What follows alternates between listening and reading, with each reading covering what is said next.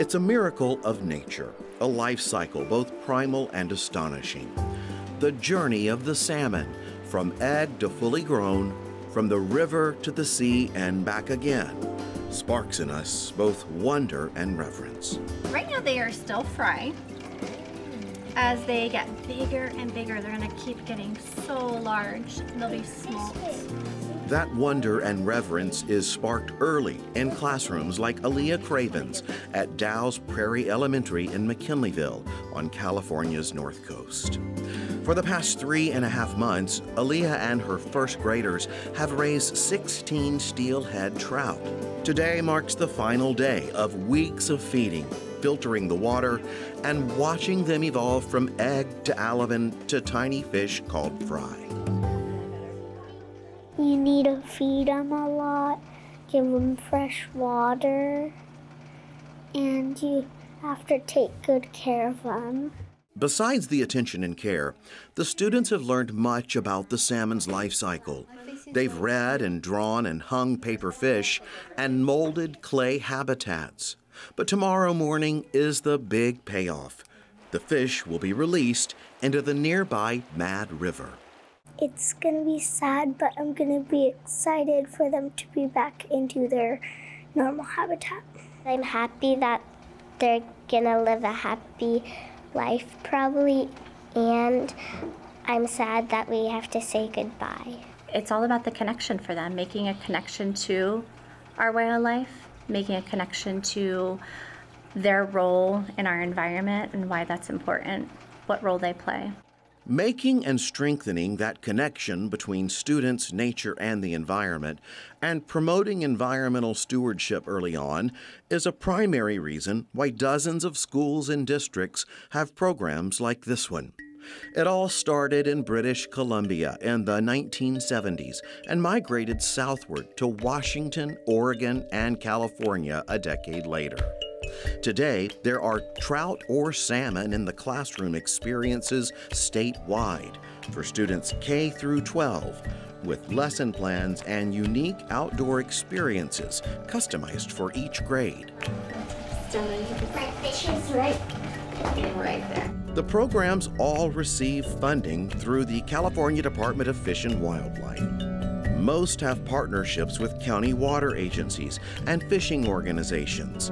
Here, the Humboldt County Office of Education works with the Blue Lake Rancheria of the Wiyot, Hoopa, and Yurok tribes to bring the program to more than 50 classrooms throughout the district. I expect it's going to be pretty high energy. Should be a fun day.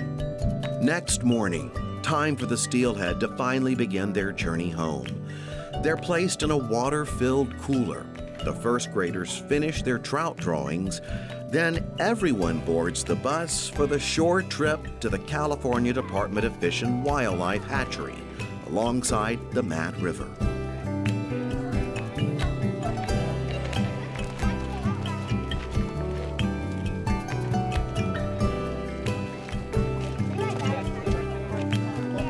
Here to meet them, Shannon Morego, STEM specialist for the County Office of Education.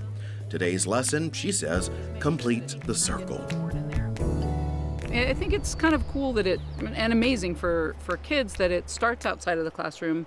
The fish are collected here, the eggs are collected in the hatchery, and then they're raised by the kids and then brought back here. So take a moment to say goodbye to your fish. Bye. It is definitely bittersweet. I love that we've had this experience together. I'm glad that we could come to the river and release them and they get to be in their habitat. Our classroom will feel a little empty without them though. Now they're gone. Aww. But they're gonna have a happy life now in the river. And so I think that those connections really help kids become more environmentally literate, but also more conscious citizens of what's around them. And I think that the program ties that together really beautifully. There it goes. There it goes. See it? These steelhead are endangered species, but on this brilliant spring day, in this river, thanks to these kids, their modest population has grown by 16.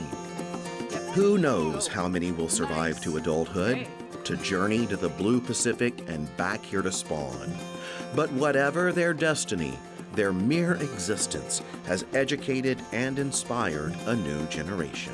I think anytime there's an opportunity for hands-on learning where students can connect with nature, with wildlife, they can learn about it, and then take those lessons for caring for their environment, caring for wildlife, help them be stewards of the land.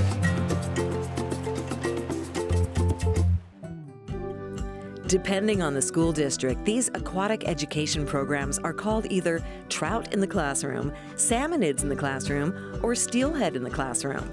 According to the California Department of Fish and Wildlife, their Classroom Aquarium Education Program is available in virtually all of California's 58 counties.